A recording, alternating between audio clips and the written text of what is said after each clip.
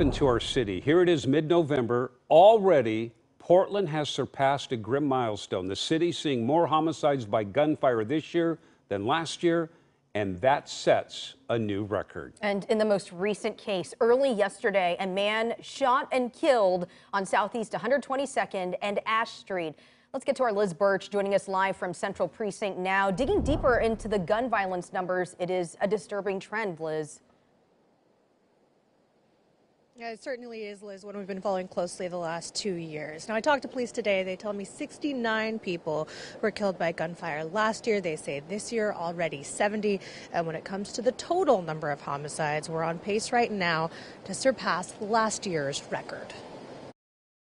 I guess I saw the police lights about 1:30-ish. Neighbors tell us they didn't hear gunshots from the most recent homicide in Southeast Portland, but woke up to police lights flashing outside their homes. Annette DeSalvo was inside with her cat Tiger when she noticed the investigation on the street outside. There is a cop driving around. I asked her what happened, and she told me that somebody was shot in the lung. She wasn't sure if they were going to make it or not. I heard later on the news he did not. He died as soon as he got to the hospital. According to police, no one has been arrested, and at this point, they haven't released any suspect information. They say in total there have been nearly 1,200 shootings, injuring 344 people. There have been 85 homicides so far this year. That does not include 3 officer-involved shootings that killed people.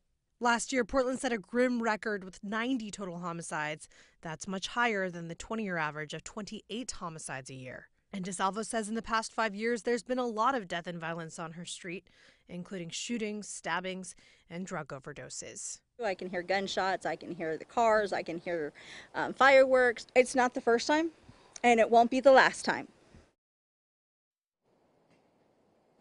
And if you do have information about this latest homicide, we have information on coin.com about how you can reach out to police. I also want to mention where that homicide happened. The same area, Safe Trust Village, is set to go up soon.